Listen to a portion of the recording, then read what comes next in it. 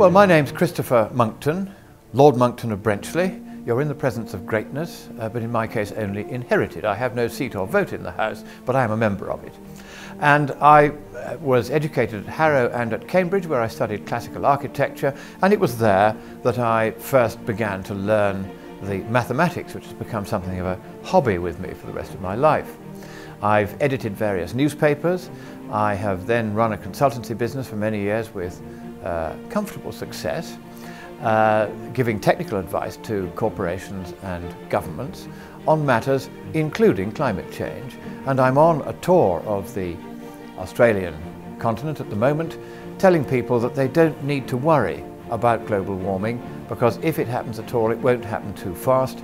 And even if it were to happen at the rate that they say it would, then it would still be at least 10 times cheaper to let that happen and pay the cost of adapting to it than it would to try to prevent it happening in the first place. That's my central message.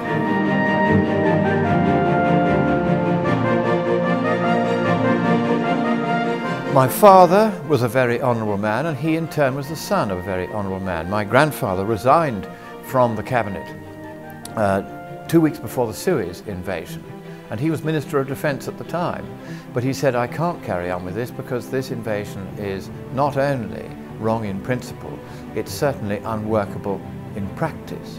Of course, he was proved right when everybody else in the cabinet was wrong, and there's nothing more fatal to a political career than that. So he was booted upstairs to the House of Lords. My father inherited from him. He too was an exceptionally honourable man. And so I learnt from them that one should try to be an honourable man oneself. I don't think I'm as good at it as they were, but I do my best.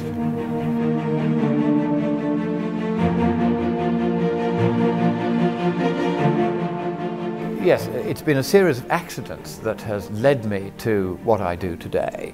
As to whether anybody has prompted me or helped me on the way, I was brought into the climate story by Eddie Miller, who is the CEO of a boutique finance house in London.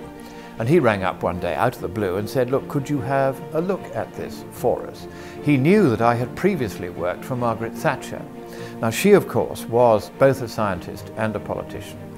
And she was fascinating to work for. I spent 4 years working for her because she was so rigorous in her approach to policy questions.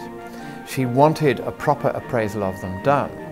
And at that time, I was saying to her, this was 25 years ago, I was saying to her, it looks as though global warming might be a problem. The scientists think that it is. Perhaps we should find out. My successor, George Guy's, then got her to make a speech, getting rather overexcited, saying that we were going to see 1 Celsius of warming per decade, which of course hasn't happened and isn't at all likely to. I would not have let her say anything quite as indiscreet as that.